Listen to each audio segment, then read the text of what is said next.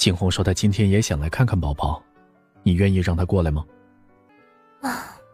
他是不是已经在外面了？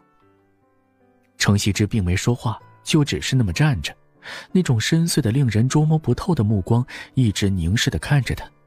现在女人的月子做完了，奶也断了，她好像又一下子恢复到了以前，身上都是一股女人香混合着奶香，身上穿着黑色带刺绣碎花的雪纺长裙，很漂亮，很有气质。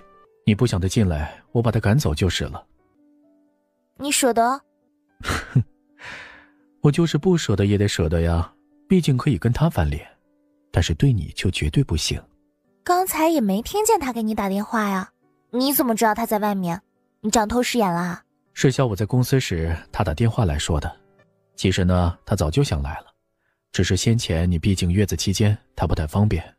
现在的话，让他过来吧。好。淘淘真乖。没过多久的功夫，一身黑色西装的傅景洪就过来了。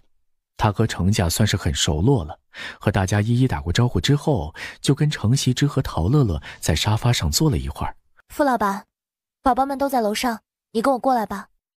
我赶紧起身跟上他，一旁的程希之也要跟上来。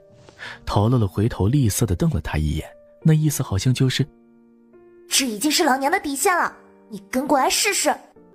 我去跟我爷爷聊一会儿，他说什么你都别介意，也别生气。毛毛和虫虫都在婴儿床里睡觉，陶乐乐开门以后并没有打开大灯。你听程希之说了吧，大的叫毛毛，小的叫虫虫，大的大名叫程木南，小的叫程木心。